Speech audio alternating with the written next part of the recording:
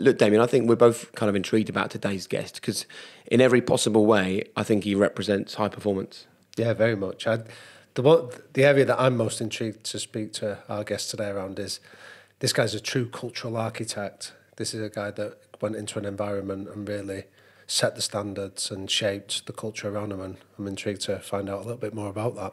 Right, let's get going then and introduce an 11 times world champion, a 6 times Olympic champion, the second most decorated Olympic cyclist of all time. Since retiring from cycling, he's set up a successful business, written books, competed in motorsport, taken on charity roles, probably most importantly of all, become a dad. He is relentless. He absolutely is high performance. He is Sir Chris Hoy. Hello. Hello. Nice to see you again. Great How to are be you? here. A cultural architect. I've never been called anything like that before. That's quite exciting. Well, I'll tell you where it comes from. Yeah. So the idea of a cultural architect is somebody that just shapes a culture, like a leader without the title necessarily, of like somebody that people look up to. Well, that's a very, Well, I'll great tell you compliment. Thank well, it is a pleasure, but I've recently met with Philip Hines and Callum Skinner. Yeah. And it was really significant that they were talking about you in such reverential tones. There was like a real respect in the way that they spoke about the way you dealt with them as young athletes and the example you set. It was very much they saw you as the archetype of the standards of British cycling. And they always just take the mickey out of me. I never actually thought they... Yeah, no, behind your back they do speak very highly of you, Chris. So. Nice.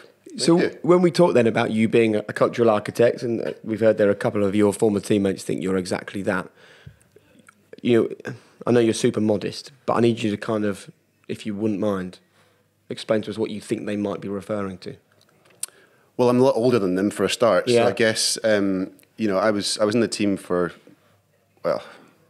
36 years. Until I was 36. So I was 16 years competing with GB Cycling. So I started out as the youngest member of the team and finished as the oldest. And I think in the last few years, particularly with Phil came onto the team as a teenager. He was born in Germany. He's got British parents, but he was born and raised in Germany. Came onto the team 2 years before the Olympic Games in London. And, for him to come into this high-performance team, to adapt to a whole new environment, a whole different country, basically I sort of took him under my wing a little bit and sort of tried to help him and integrate him to the team. Selfishly as well, because I saw the potential he had for the team sprint. So I thought, well, I wasn't just being a nice guy. It was nice you always want to try and help the younger athletes, but also I saw the potential he had, and I thought, well, this guy could be the missing link to our team sprint. We were short of a man one for the team sprint, and he had the potential. So I guess that was part of it. Was Phil had could have been and he turned out to be that successful link in the team. So when you talk about someone coming into your elite environment, take us in there if you can. Give us a kind of understanding of what was going on in that team that really, from when you joined, they were kind of also rans in the cycling world to the dominant force on the planet. I guess the biggest single thing that changed in the team was lottery funding. I was in the team 1994. I got I got a letter sent through when I was at university, and I was in sort of freshers mode at that point. I hadn't touched my bike for about 2 or 3 months. It was a hobby to me back then, riding a bike. And I got this letter through from Doug Daly saying, we've got this new velodrome opening in Manchester. We'd like you to come along as part of the development squad based on your performances at the national championships and the juniors last year. And, sort of literally 2 weekends a month, and that was it. And that was enough of a lifeline to make me think, well, this is worth training for, continuing with, because at that point there was no funding, there was no pathway, there was no coaching. There was nothing that really gave you any hope at all that you could go on to become successful in your sport. Up until that point, we didn't have an indoor track, so you couldn't train 12 months of the year. Wow. If you wanted to train 12 months of the year, you had to go abroad. If you went abroad, you had to have money. You had to get sponsorship, but you didn't have the results to get the sponsorship, so it was this catch-22 situation. So we were all just amateurs, really, just enthusiastic amateurs, doing the best we could. And then the lottery started. We got this new facility in Manchester. We had, I think I got paid £10,000 in my first year, and that Which seemed like a lot of money. Well, that was like £1 million to me. That literally was like me winning the lottery. So, based on my performances at the Commonwealth Games and national level, they identified me as a potential athlete of the future, but not, I hadn't really produced any goods at that point.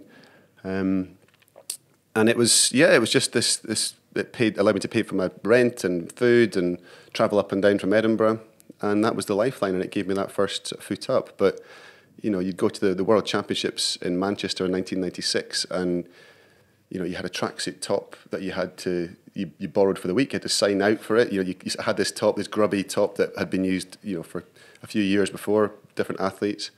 You had your own bike, so you borrowed a set of wheels from the team to race on. You gave the wheels back after the race, and it was, you just can't. You explain these stories to younger athletes now, and you say to them, "This is what it was like," and they kind of roll their eyes and think, "Oh God, here he goes again about the old days." But it was genuinely proper amateur days. There was no funding, no support. Anyone that was involved was a volunteer. There were 2 full-time members of staff at that stage. And the lottery was the lifeline. That's what started it all. Money doesn't buy you medals, but it gives you the chance to get the right facilities, the right equipment, the right people, to help out and to coach. Well, and that was the start of it. Chris, you often hear athletes when they look back at those, so you'll hear footballers talk about their apprenticeships when they were having to clean boots and in your equivalent of having to travel up and down. What lessons do you think you were learning there during that time? I think at that time I realised that, realistically, it wasn't about winning medals or being the best in the world. It was about a journey to see how good I could be. I never really believed that I was going to become the best in the world. Not just because there wasn't the funding or the support, but because I didn't believe that I was as good as anybody else. I thought, if I can get lucky here somehow, my dream was to make the team for the Commonwealth Games, or maybe even make the Olympic team if I managed to squeak on there. But it wasn't because I thought, I've got this ability to do it. It was just, I think it was at the centre of it. It was a passion. It was a love for what I did. So I loved riding my bike. I loved racing, and I thought if I can do this for as long as possible, I'm living the dream for as long as possible. But eventually, the real world will have to sort of kick in, and I'll have to get a real job. Like my great auntie used to.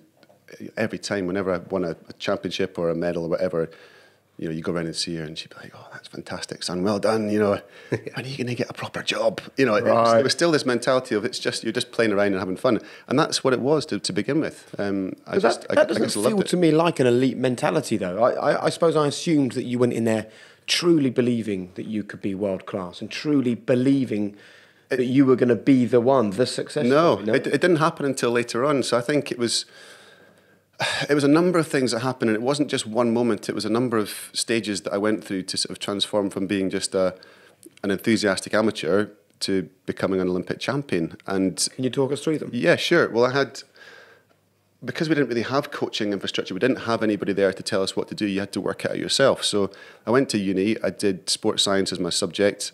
I started out doing physics and maths and then changed pretty quickly to sports science.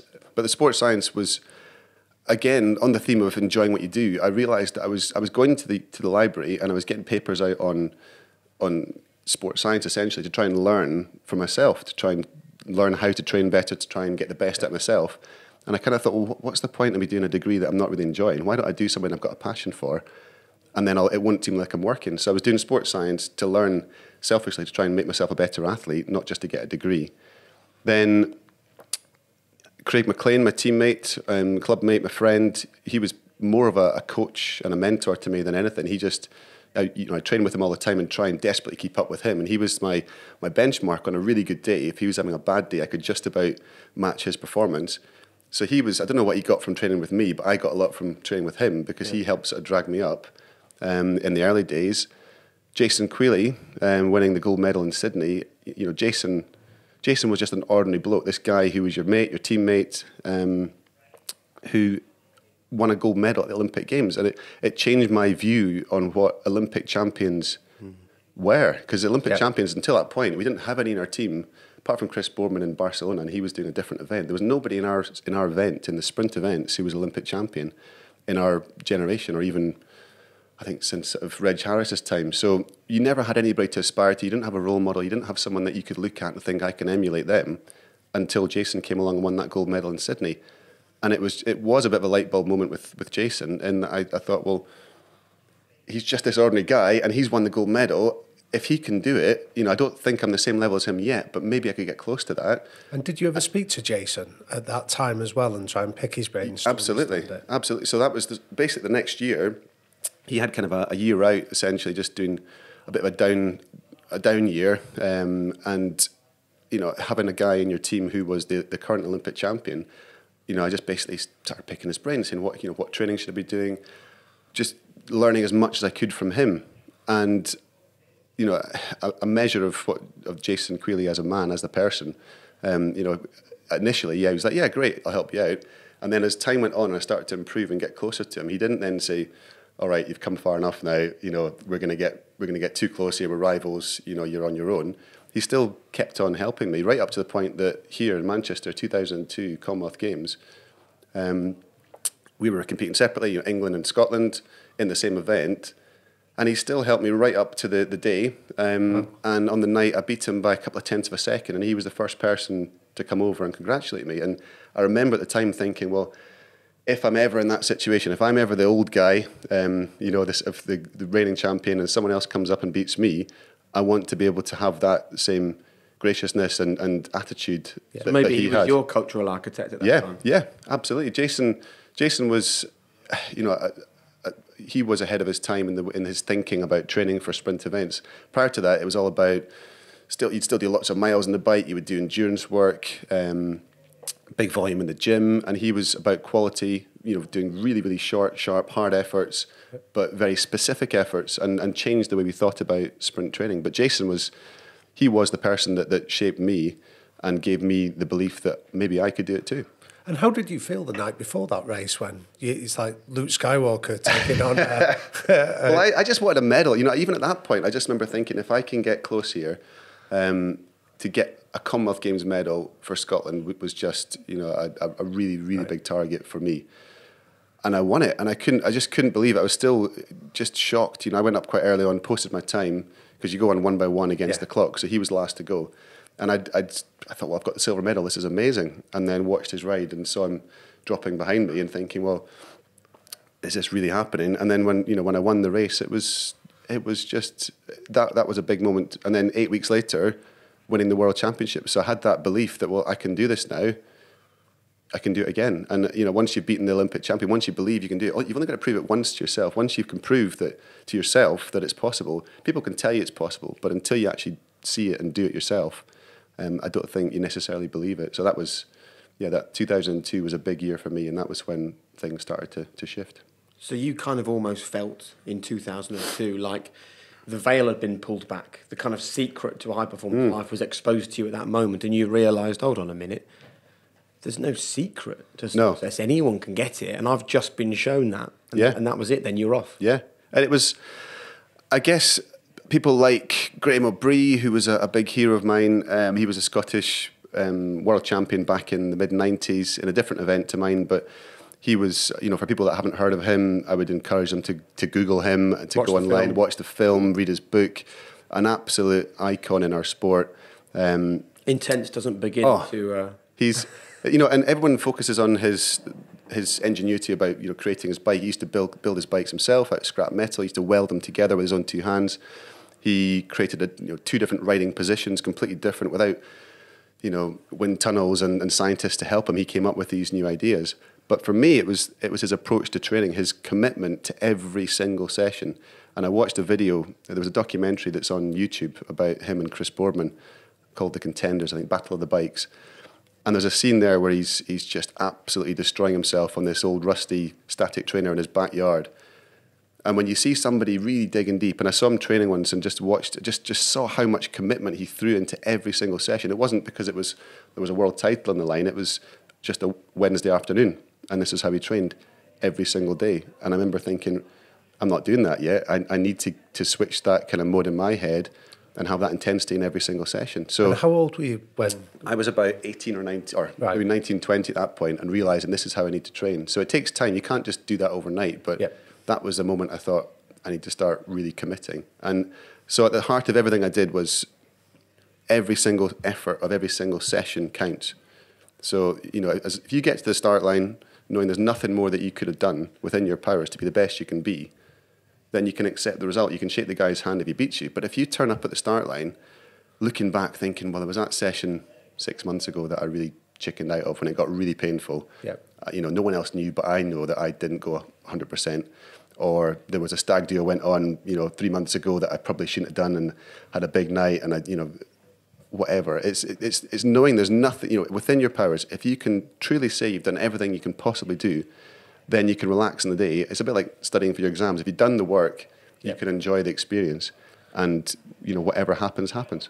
Well, can I ask you a question on that, Chris? Because we've heard a lot of elite performers like yourself speak about this idea of squeezing every drop and giving it. So for somebody listening to this that is having a bad day, or, when they've come home after a long day at work and they're exhausted and they've got that choice of sitting on the sofa or going out for a run, how did you compel yourself to squeeze that drop out of you, that every drop? I think it was knowing that literally every effort counts, and if you weren't training right now, your rivals will be training. Right. And I think it's because I didn't see myself as having the same potential as other people, so I thought, I have to work so much harder to get the result compared to, I hate the word talent because it kind of gives the impression that you just turn up and you're good at whatever it is you do, when it doesn't matter who you are. It could be Usain Bolt, he still has to train like a demon to make those, to produce those performances.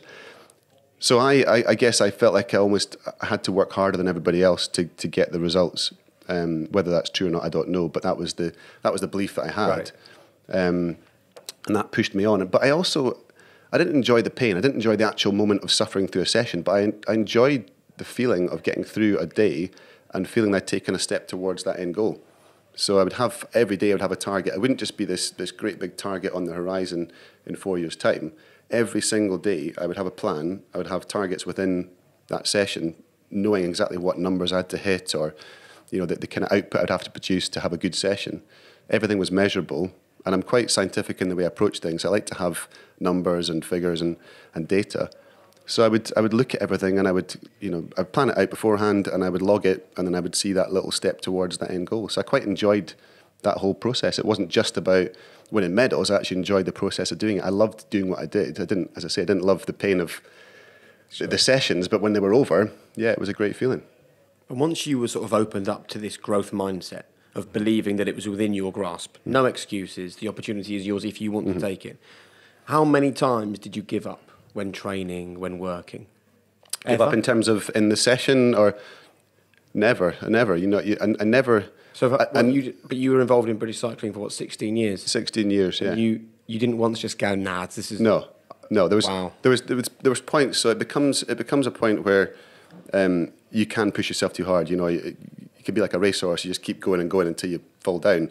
So you need to trust. In the early years, I didn't have coaches who I trusted. We didn't have them full stop. So once you start having a coach around you, it takes time to begin to trust them and know that they have the right judgment. So when the coach says to you, right, I think you've done enough now, you're clearly needing a rest, the instinct was always to push on and no, I'm fine. And part of it was to prove that you could do it, and it was to show that you were strong and show to yourself as well. But it was just this. You never gave up. You would never back down. It was always, if you're not going well, the solution was to train harder, which is ridiculous, really. It's great to have that mentality to push hard, but it's recognizing when to train and when to rest. And that was one thing that Jason Quealy really taught me. He used to rest way more than anybody else, which I found bizarre. And yet he would keep, he'd be sort of lying on the sofa in a training camp, sleeping all day. And you'd be like, when are you going to do any training? And he's like, I'm not ready for training yet, or, I've not got over the flight yet, or that session this morning has really knocked me back a bit. I need to recover.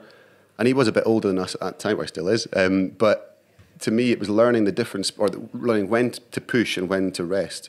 So the coaching staff really helped me. In later years, they would say, right, look at the numbers today. You're dropping off a cliff here. The times are getting slower and slower. There is no point in training when you're this fatigued. You've got to rest. And it took me years to get to that point where I go, okay, I agree, but I would never be the one to say, I think I should stop now because I'm getting, the times aren't great, or I'm suffering. So how too do you much. do that now then, Chris? So how do you know when to ease off a bit and give yourself a break? Because you're busy packed. Yeah, well, I think now it's just so different now, because life went from being a single focus and everything else had to fit around it, or literally just didn't exist. So everything had to be about training and recovery and diet and competition. And now it's about, I guess, enjoying variety and balance and having so many different things to do. But as Jake mentioned at the start, becoming a dad as well. When you become a parent, then the shift becomes your kids, and they are the centre of everything, and your work and your rest of your life fits around that. So I guess, yeah, when you have a really busy period like now, it's difficult to say no to stuff. So you have so many great opportunities. You want to do things. You don't know how long the opportunities are going to be there for, so you don't want to turn things down and then regret it in the future. So now it's about, I guess, being efficient in how you do stuff, planning in advance, making sure that, well, if I want to do all these things, I've got to be sure that I can get from A to B to C to D in as easy way as possible, and try and fit it all in. But equally, if you do too much, you become tired and run down, and you can't do it all, and you can't do it well. So I'd rather do less stuff but do it well than do too much and do it half-heartedly. Could we talk about when your son Callum was born?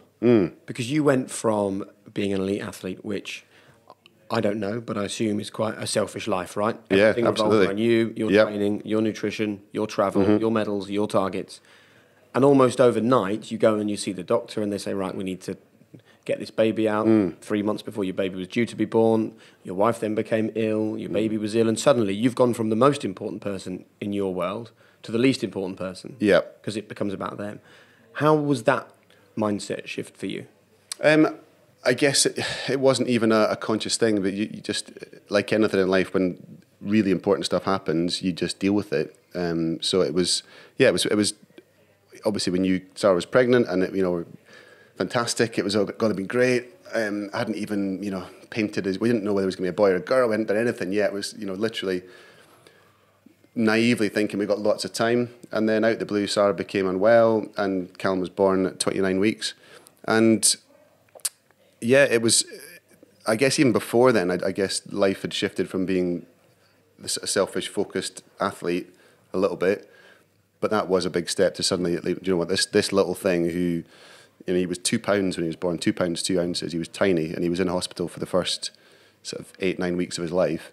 And it's, I guess then everything, perspective comes in, and Steve Peters, who was our psychologist in the team, used to talk about perspective a lot, and used to try and, before a big event, I was seeing Steve once a week before London. People are quite surprised when they learn how much time you spend with a psychologist, but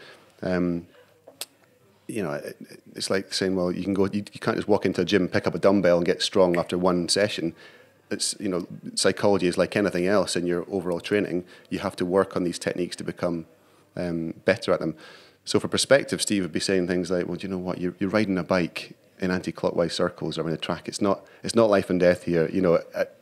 Trying to get some perspective on what it is you do. You've got to care about it. You've got to be passionate about it, but also learn that it is quite trivial. And then you can deal with the big events and think, do you know what, this is okay. But when it comes to something that is life and death, and that it is properly stressful, it's not easy. But you'd also gone from control. Like the one thing you have when you're an athlete, you're in control of everything, and now you have control of nothing at all, don't you? Yeah. And you want answers too. So you're used to looking at data. You're used to looking at stuff that is quite black and white, and it's the doctors can never give you any guarantees, or they don't. They say, well, we just have to wait and see, and it takes time, and it's. And I guess as well, sitting doing nothing, you've got very little control over the situation. You just sit and watch this little baby in an incubator for hours a day, and you get to change his nappy, and you get to take him out and do a bit of skin to skin, and that's it. But he's got tubes and wires and cables and all sorts, and he's so fragile. You're terrified you're going to hurt him. So it was without doubt the hardest period of our lives, and it wasn't like it just sort of stopped. It was a very gradual thing. Like now he's 5 and he's at school and he's doing really well. But you still, you never then sort of stop worrying. You worry about your kids regardless of what the situation is. But I guess going back to the point, it's. Your whole world shifts, and your perspective and your priorities change, and you do have to be selfish as an athlete. I think if you want to be the best in the world at something, then you have to put that first. So I have no idea how athletes, when they during their career, can have families like Roger Federer. I mean, how many kids has he got now? You think 4 children. How does he manage? It's incredible that not just him but his wife and his family around him, that they can make that happen. Jason Kenny and Laura Kenny. Both trying to win, Jason's got 6 gold medals, Laura's got 4.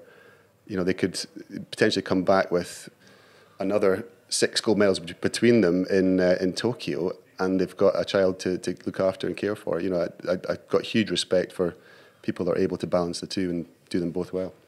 So what intrigues me, Chris, is that, like, even when you're talking there around becoming a dad, there's very much a sense of there's a plan, there's a meticulous process that you follow. When do you ever just let yourself not follow the process and just let life take you? I guess that's what's kind of happened a lot more since I've retired. And it was the biggest, the most liberating feeling when you retire, or for me certainly, was not worrying about how you were feeling. So when you were training and competing, every day you wake up and your body's aching. You know, the only time you don't ache is in this 2 weeks before competition, when you start to taper off and you're resting more. Because every other moment of the 4-year cycle, you are suppressed by this fatigue. You're training your body so hard, you can't afford to be fresh all the time. You've got to work.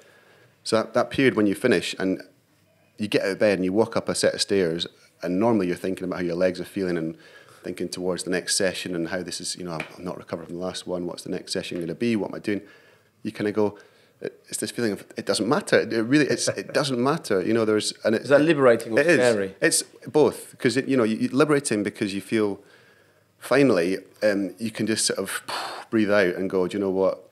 And it makes it sound like I wasn't enjoying. I had an amazing career, amazing time, so many great people I met, so many great experiences. But there's no denying there's a lot of pressure and a lot of expectation which you put on yourself to do as well as you can. But then when you retire, you know, I went to America shortly after I retired, and you've got to fill in the little green card and, you know, name and address, occupation. And the first time where you kind of go, for 20 years, whatever, I'd written cyclist, and all of a sudden it's like, well, what am I? You know, how do you define yourself? You define yourself by what you do, and all of a sudden, you know, you're an ex-cyclist. That's what I used to do. So it's, there's all sorts of things that you have to come to terms with when you retire, and normally these are things you deal with, you know, 30, 40 years later. But for sports people, they deal with it and they confront this sense of, well, what's my identity? You know, what am I going to do now? So for me, it was always about, again, a little bit of a plan before I retired. What was I going to do when I retired? So there wasn't that moment of, I guess, just wondering, you know, what next? And you know, you see a lot of athletes do struggle when they retire. If you don't have a plan, if you don't have something that you're keen to get your teeth into, then it can be quite a troublesome time. So what did you write down then? For post-cycling? On that green card. Do you know what? I can't remember. Unemployed. Yeah, exactly. Yeah. You're too young to write retired, aren't you? Yeah. Well, I think I still wrote cyclist just because there was a queue behind me and I couldn't think of something. But yeah, that was the first moment I really had to sort of deal with that. Wow, you know, what is the future going to hold? What am I going to do? You know, I don't want to spend your whole life looking backwards and talking about the old days. And I realise the irony that we are doing that right now. Yeah. But you want to have new challenges and new things to look forward to. So it's you do have to stop and smell the roses every now and again. But equally, you want to keep moving on and having new challenges and new targets because that's what life's about. So what would you write down today then? Today I would write company director, probably something dull like that. Yeah. Have you not taken, though, everything you learned from British Cycling into being a company director? I'm interested to know what learnings there have been from your sporting career that has now turned your Hoy bikes into such a success. Well, I think the key thing is when I was competing, I was always looking at the best guys in the world. What are they doing? How are they performing well? From a little kid as a BMXer, watching the older kids in BMX through to track cycling to the Jason Quealy and, you know, watching him win the Olympics, I always used to look to the best guys to analyse their techniques and their training methods. And I guess business is no different. You look at what else is on the market, who's doing well, how are they doing it, can we do it as well as that, can we do it better? It's learning from the best, I think, is a good starting point. But also realising that you're on the bottom rung of a whole new ladder. You can't expect to come straight in the middle of the top. But with that, it's quite exciting because you've been doing something at the very top level, but with minimal headroom for improvement for so long. You're looking at the tiniest fractions, whereas every time you do something new, you take big steps. You're on that steep part of the learning curve. It's quite a fun part of the journey. I think the one word that sort of springs to mind when we talk about your entire career from starting out to now running businesses is courage, because I think you really have to have courage to put yourself into that British cycling setup. You've got to have courage to try and be one of the leaders in there. You've got to have courage when you're on the start line, courage when you retire, courage when your child and wife are both seriously ill. And then when you've done all that, where you could just chill out and sit in your garden all day, you then have to have courage again to go, right, I'm going to set up a bike company. I'm not only that, I'm going to be courageous enough to put my name to it, so that if it doesn't work out and it is a failure, it's crystal clear who's had this failure. Hadn't considered that. Thanks. Yes. Listen, it's going well, so you're okay. Yeah, it's. I don't know. Do you feel like a courageous person? Does that? I think there's times when you do. Like there's times when you walk onto the track, like particularly things like the sprint or the keirin, as an event, they're really gladiatorial. There's just this.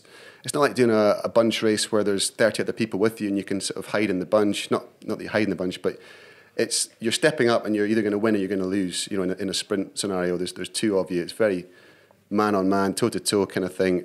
And you've got to go in there with the kind of fighting spirit and you've got to have courage, because if you don't, they'll dominate the race and you'll lose. So there were moments where I remember thinking, like London, rolling up on the start line, the keirin final, it was like, whew, you know, there's a lot of expectation here. This is a big moment, but realising that, you know what, I'm so lucky to have this chance, because you can either look at it as a burden and the pressure and the weight of the world on your shoulders, or you can go, this is amazing. You know, this is an Olympic Games final.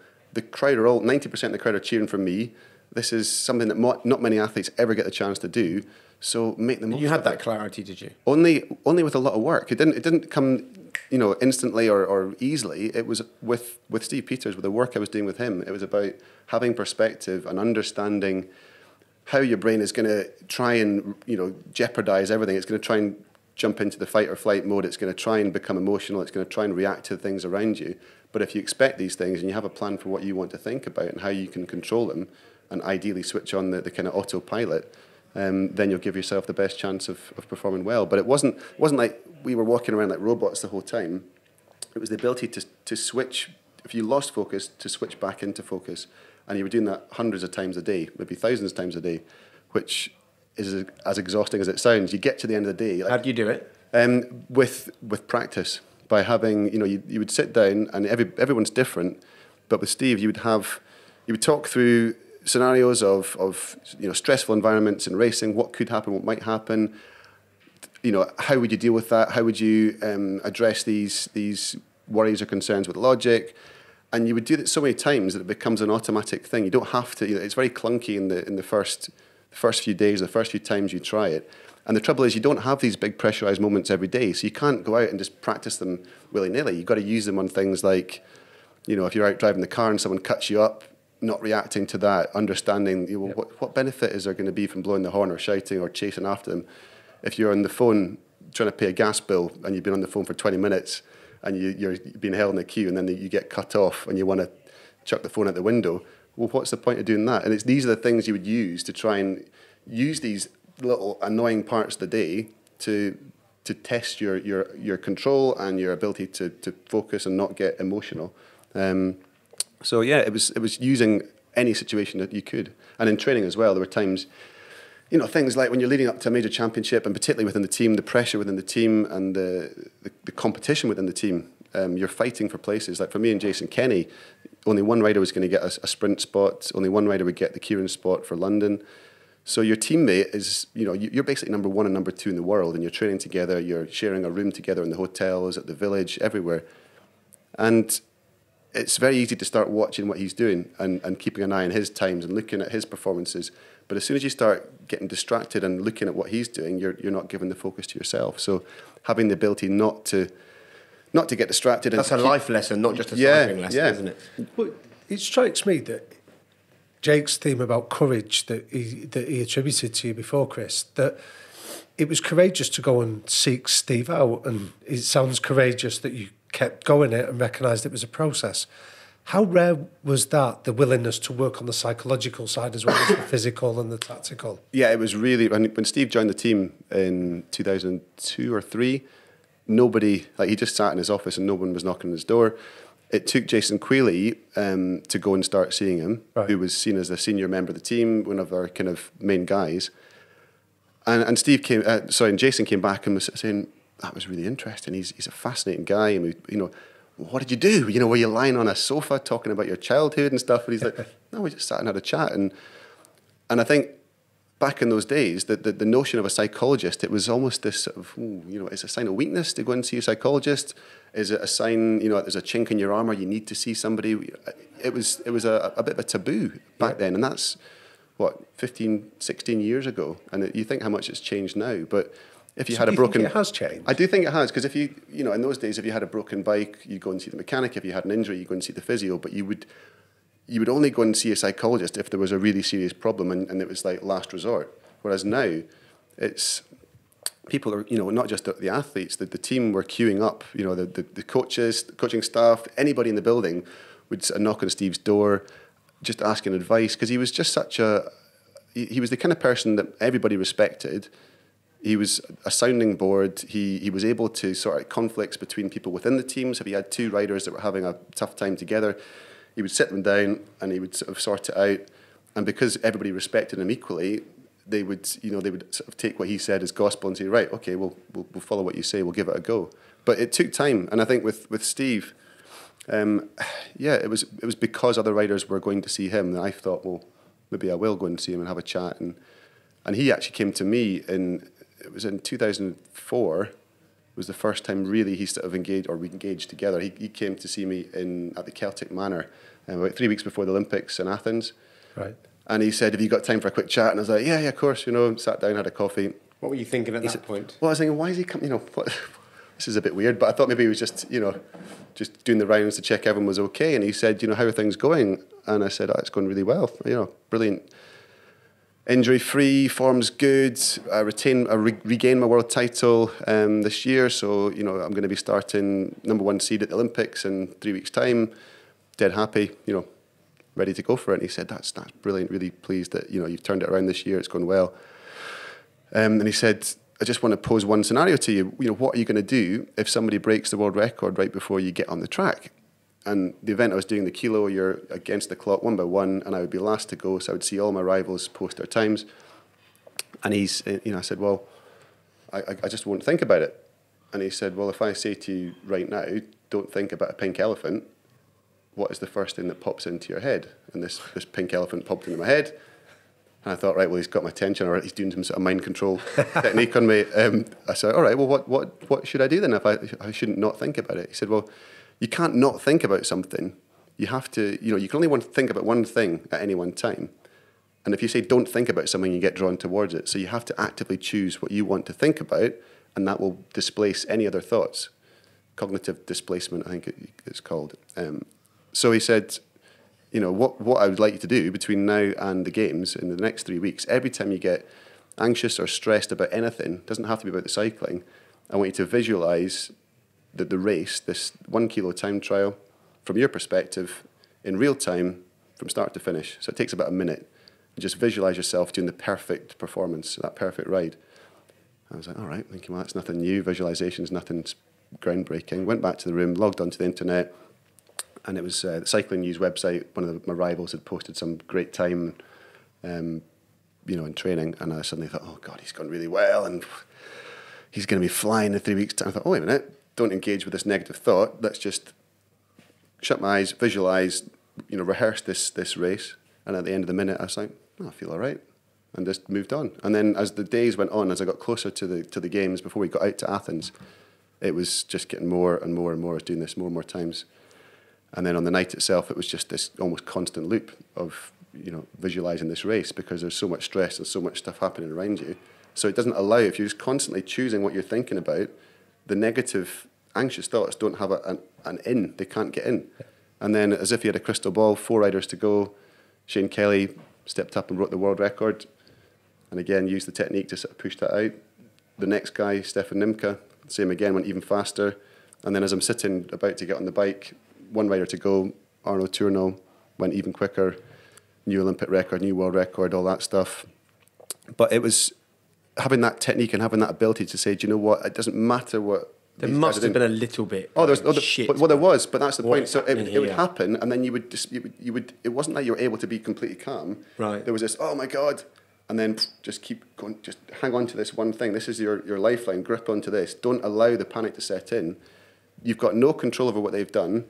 There's nothing that you can do to affect that Olympic record. Okay. Focus on yourself. No, just for context, Chris, can I ask that the year before at the World Championships, had there been a similar scenario? Exactly. Right. So, good point. Yeah, so in 2002, I'd won the Worlds.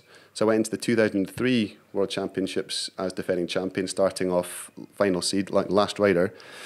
And one of the German riders early on had posted a really fast time, and that had got to me. I looked at the time and thought, bloody hell, that's way faster than I've ever gone before. I'm going to have to attack this. I'm going to have to go out so hard at the start to try and get ahead, get up on the pace. So he affected your plan? He changed my whole game plan because I instead of realising, well, the environment, the conditions are fast, it's really warm, it's a good track, just stick to the game plan. I reacted to his performance and changed my game plan, and I came fourth. Right. So, I had a really poor performance there, and that was what Steve was concerned at, that he was going to see, well, you're going to start last again here. How are you going to deal with a similar situation? But I don't think anybody really expected all three before, to break the world record and raise the bar each time. So a PB would have only got me third place at the, as I lined up at the start line in Athens. So it was, it was just in terms of pressure, in terms of the script, the way that it was, leading towards his final ride. Normally, I think that would have been too much, and I'd have been distracted and panicking about what they were doing, but I managed to focus on myself. You know what I think is great about this is that there are people listening to this going, well, that's brilliant advice, but I'm not a professional cyclist, so no use to me, is it? But actually, we now live in a world where, particularly with social media, what do we do all the time? Compare ourselves to everybody else. Yeah. So what should we then be doing? Pushing that aside and focusing on ourselves. Yeah. And whether it's your wife going, oh, look at the lovely life my friends are living on Instagram, or your kids coming home from school going, I mean, my daughter does dance, and someone got a gold and she got a silver, and that really bothered her for an amount of time. This is the kind of advice that no matter who you are, whatever your walk of life, using that technique suddenly puts you back in control. And I think to own your own thoughts means you're owning your own actions, right? Yeah, absolutely. I think understanding what you have control over in life is an important step to kind of overcome. And once you realise that there's so many things you can't control, there's so many things that, why worry about stuff that you literally cannot control? Focus on what you can do. If you do it to the best of your ability, like I mentioned earlier on, there's only so much you can do, we can all do. Sometimes it's enough, sometimes you can win with it, sometimes you can achieve what you want, but not always. But if you've genuinely done the best you can possibly do, then you've got to pat yourself on the back and say, and if you get beaten, then you shake the guy's hand and you say, well, I'm going to come back better next time. Well done. You don't have to make excuses. One of the things I used to hate, I still do, is watching sport and seeing the losing side or the losing athlete stepping up in front of the camera and then just complaining and making excuses, and the referee, or I've got this injury, or I've got this. You're not going to change their opinion. You're not going to make them think, oh, well, you should have won then. Yeah. It's just, it comes across really poorly. And you look at someone like Roger Federer, whether he wins or loses, he comes off the court, he congratulates his opponent, he talks about them, he says how good they are. And you kind of think, to me, it's all about just, accepting responsibility for your own performance, not making excuses. And if you do lose, you say, I'm going to come back stronger next time. Well done to him. He's done really well. Enjoy the moment. But I will be back, and I will, you better be better next time. Then, Chris, with your little fella? Was it what, sorry? So as a father, how early have you started teaching these lessons to him? I don't know if I have. The day's so busy trying to get them to school and get them back and get their dinner in them and get them to bed. Yeah, I don't know. I think subconsciously, I hope these messages are coming through. You must be saying to him, that's not your fault, mate. Oh, yeah. It's your responsibility to deal with it. Yeah, well, I don't know. I guess it's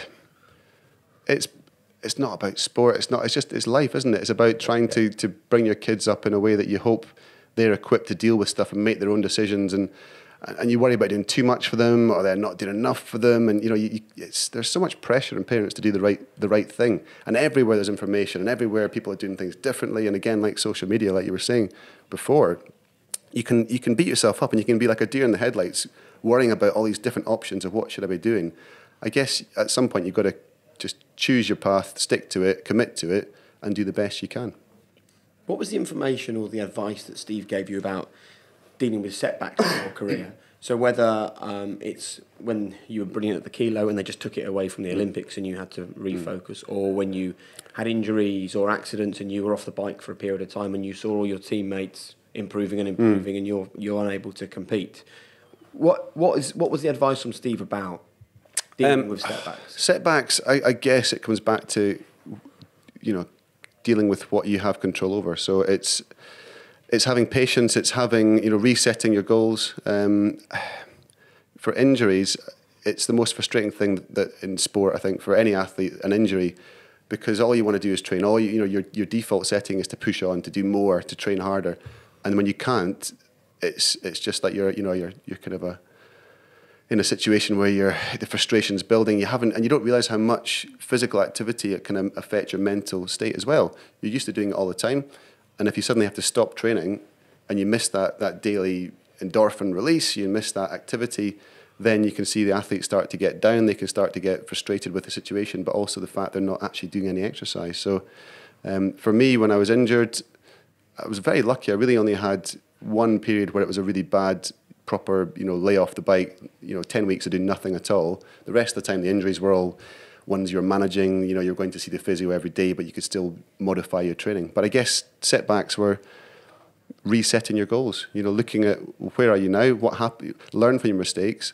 And the mistakes are often, it's a cliche to say you learn more from your mistakes than your victories, but I truly believe that's the case. So people try and avoid failure. Yeah, they do. They don't. Did you have to seek it when you were competing? No, I think failure comes to you eventually. It doesn't matter what you're doing. It's.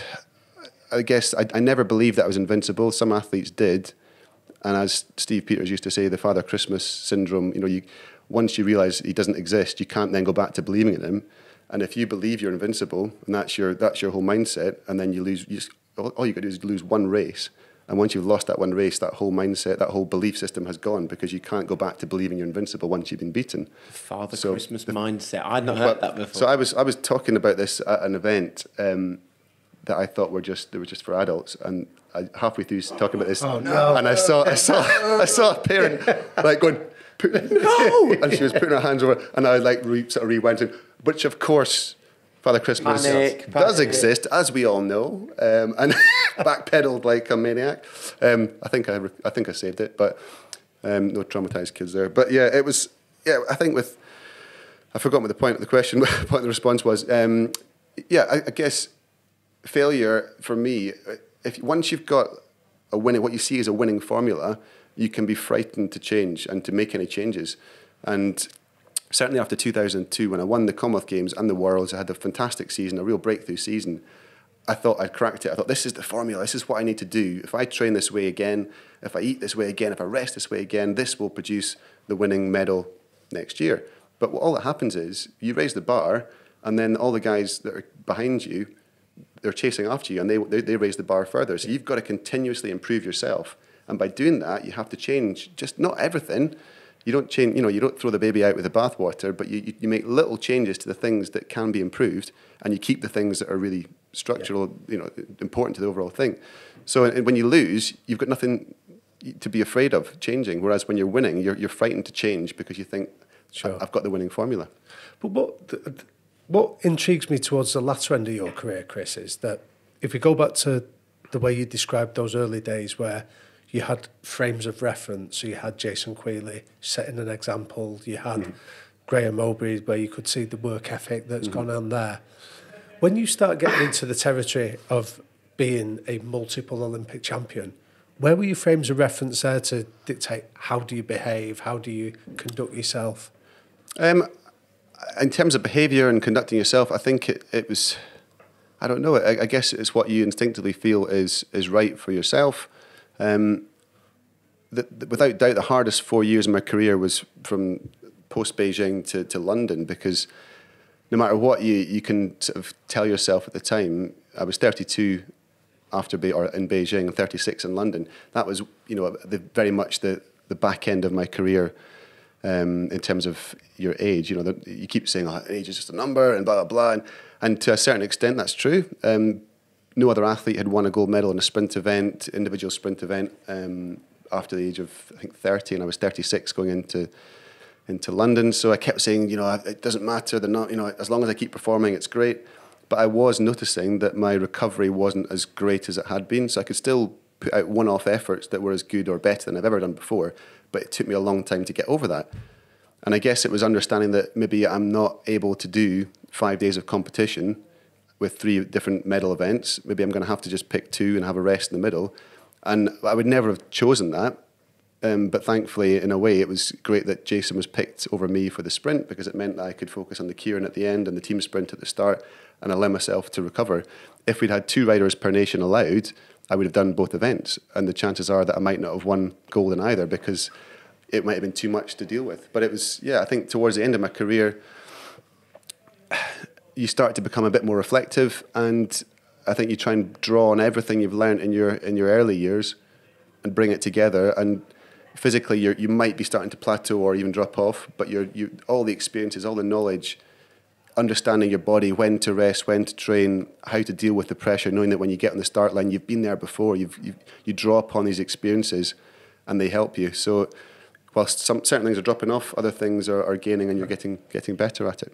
Your big moment was being on the start line. And obviously you had Worlds and Euros and things, but the Olympics was what your sport was really all about. It was built around the Olympics. So effectively 4 years of training and creating and developing and getting better for the Olympic Games.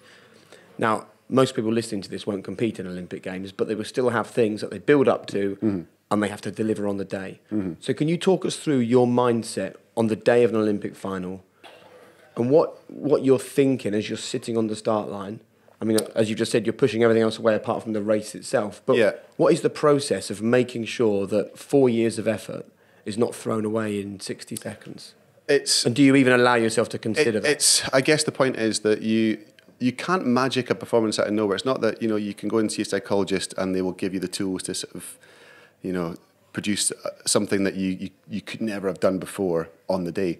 But what tends to happen is people underperform. So you get to the big occasion and the stress gets to you, you get distracted, you change your game plan for whatever reason, you underperform. So the key is it's just about having the tools to do what you know you can do, but do it under the most extreme pressure of situations. So when you're on the start line, for me it was almost a relief of thinking, well, I've got here, all the things that can go wrong, all the injuries you can pick up. Even at the final few days in an athlete's village, all these people from all around the world come and stay in this really close, confined space, bringing all these germs and bugs and stuff. The triathlon team, the British triathlon team in Beijing, all got wiped out with a diarrhea and vomiting bug, and we were sharing the same block as them. So you arrive and you're told this, and we say we can't stay anywhere else. We've got to stay in here. We're going to have to go in full on, hand gel mode. That's where Clive Woodward was running around. That was one of the rules, wasn't it? Never walk past a hand gel station. Hand gels, you don't shake hands, you don't touch lift buttons, you don't hold banisters, you don't use door handles. Literally, it's. So you stand at the lift waiting for other neighbours. Someone else will get up to come and get a bug. But it's true. There's so much stress leading up to it, and you put so much work into it. You get paranoid that it's all going to fall apart in the last minute. In Athens, 6 days before a race, I was out on my final. I'd done the last really painful session on the static bike in the apartment in the village, and I'd nailed it, and I'd produced a PB power output by a couple of watts, and I was just like, I've done it now. It's all in the bank. The work is done, and I went out for a kind of cool down ride just around the village, and as I came up to the little roundabout, there was a bus coming towards it, and the bus didn't stop, and I had to sort of take evasive action, and it was really hot tarmac as well in Athens, 40-degree heat, really slippy. I just basically lost control of the bike, slid out, hit the deck, and for a split second I thought I'd broken my wrist. And it was just this moment of, oh my God, I can't believe I've got this close and it's all fallen apart. I was fine, I'd lost lots of skin on my side, but my bones were fine. But you suddenly realise how close you can get to that final hurdle, and it can all go pear-shaped. How did you deal with that and still maintain your focus? Well, I went straight to the BOE doctor, and they just cleaned me up and stuff, and they're like, this will be sore, but you'll be fine. There's nothing structurally wrong with you now. You can still perform. And you say, right, okay, this is the situation. What can I do to make the scabs heal quickly, or not to scab up so I don't get issues with my range of movement? But yeah, I guess just reassessing and moving on. But the key thing is that once you get to the start line and you've been through all this, 4 years, sometimes 10 years, if it's your main Olympic game or your one chance to win an Olympic gold medal, it could be a 10-year journey to get to that point. It's almost a celebration of, well, I'm here, I've done it. And I've got to enjoy this moment. And as it's easy to say that, it's not easy to actually enjoy it, but to realise, you know what, whether win or lose, or no matter what happens tomorrow, this will be over, and you can relax. You know, this is the very last point of this journey. Go out and enjoy it, and it is a reward. It's a reward for all the hard work. The moment of stepping up there, you know, some athletes used to be absolutely terrified of it and used to dread it, and I can see why, because there is a lot of pressure. But equally, or opposite, from my perspective, it was, do you know what, this is a reward for all the hard work. You can step up here, you can soak up the atmosphere, you can soak up the accolades. If you win, you've got the chance to win an Olympic gold medal, realise your dream.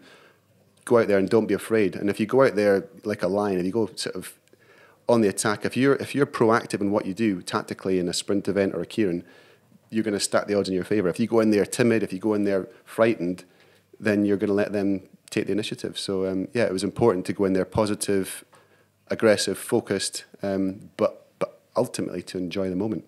Good life lesson, right? That's phenomenal. Yeah. We've got some quick fire questions. Yeah, sure. With. So 3 non-negotiable behaviours that you and the people around you have to buy into. Timekeeping. I lost my temper a few times with certain athletes in the team. Why did that bother you so much? Because I think it's a sign of lack of respect for, if you're in a group environment and, you know, everybody's focused on their own individual goal, but you're part of a team. If you're the one that turns up and holds the whole group back, and you've got your training plan and you've got everything structured, and they turn up late and you can't leave, you know, it's talking about in training camps or in certain situations, then it throws everybody else's plans out. So for me, timekeeping was absolutely crucial. Don't just get there bang on the time or get there late. Well, you arrived for this podcast on time. I apologise for being late. No. What? That's not late. But yeah, I think it's a sign of respect for the group. If you show that you care about their timekeeping and their plans as well as yours, to me that's a really important part of being a team player. Other 2. Number 1, non-negotiable. What was it? Non-negotiable behaviours. Timekeeping. You can't refer to yourself in the third person. Even if you're a sir. Nothing annoys me more than athletes talking about themselves in the third person. It's just Sign that of arrogance. It's just it's the most pretentious, arrogant thing. I don't know. It's just such a really weird thing to start talking about. I think it's a sign you've lost the plot. I mean, I remember it was after Beijing. Hughes agrees with that point, Chris. Oh, really? It was after Beijing, and I got interviewed by one of the Scottish journalists, and he'd been in a press conference with Michael Phelps, and Michael Phelps had said, one of the American journalists said, so what? A lot of people have been giving their opinion on Michael Phelps over the last 24 years, but what does Michael Phelps think about Michael Phelps? And Michael Phelps started referring to Michael Phelps in the third person. Yeah. So this journalist asked me the same question, but for me, thinking this will be an interesting one. And I said, I think the day that Chris Hoy refers to Chris Hoy in the third person is the day Chris Hoy disappears up his own arse. and they were like, pfft. But it's true. I understand this is a quick fire round and it's not quick fire. It's great little story. So final behaviour, I think excuses. You can't make excuses. You've got to take responsibility, not refer to yourself in the third person, and turn up on time. Love that. And I'll be your mate. Love that. So next one then, Chris. What advice would you give the teenage Chris that's just starting out on his journey? Believe in yourself and don't underestimate what you can do. I think everybody assumes, or I certainly assumed, that people who are successful in life are born that way. They're different to the rest of us. It was their destiny. But that's a lot of nonsense. You know, I think people have the power. We all have the power to do amazing things. If you apply yourself, if you find something you really care about and you really enjoy, and you commit to it, and you do the very best you can every single day, and you really throw yourself at it, you will amaze yourself at what's possible. And it's not just, I've had that experience, so I think that's possible. I've seen it in so many other people, not just in sport, in all different forms of life. So, yeah, that is my belief. Go out there, that's what I said to myself. Have self-belief. Don't see yourself as second-class citizen or whatever. Go out there and be the best you can be. I really love that. I often talk about, before I got into Formula One, which obviously is a world of millionaires and billionaires, I used to think there was a secret to their success. So as soon as I got that job, I started asking them, how did you end up running a Formula One team? How did you... And all of them were like, a lot of hard work, a lot of sacrifice, a bit of self-belief. And it slowly dawned on me, hold on, there's no secret. And it was certain there was a certain that you used they're not I telling would you. never be told. Yeah, I mean, you do need a bit of luck. I'm not, you know, in my life, my career, I've been so fortunate that at certain stages that people have come into my life at that point to help me, or that I've learnt from, or that have influenced me. So you do need, you know, and we all start at different starting points. You know, we don't all have the same. You know, I was incredibly lucky that I had a really supportive family and that I was able to pursue my dream, and my dream was something that was semi-attainable.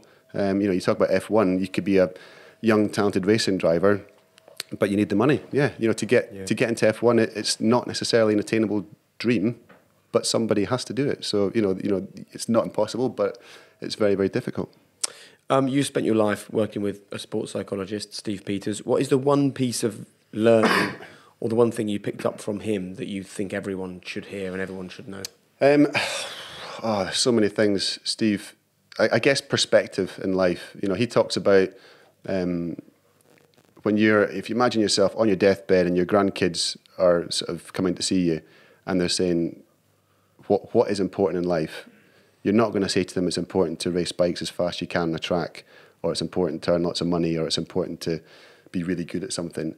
You know, he said you've got to enjoy yourself. You've got to enjoy doing what you do. Have a passion. Go out there and be the best you can be. But you know, priorities in life and understanding that, you know, these are all fairly trivial things. Unless you're saving lives, then most of what we do is pretty trivial. But that doesn't mean to say it's not important, and it shouldn't be something that you throw yourself at. So once you understand that, and you sort of liberate yourself of this feeling of pressure and of stress, because pressure, you can't quantify pressure. You can't go out and say, well, you know, there's pressure. Now, I've watched you guys doing live TV, standing up there presenting a show, which I think, my God, that's absolutely terrifying. The thought of standing there and 3, 2, 1, you're on air. And, you know, I think, how do you deal with that? And then equally, you know, you could talk to someone who would say, well, it's pressure standing up in front of their class to talk at school and do a little presentation. And other people that you would step up and, you know, race in Olympic Games, Usain Bolt, last and they're waving to the crowd, no pressure at all, and nice and relaxed. It's your own perception of a situation determines what you perceive to be the pressure. So how important is legacy to you then, Chris?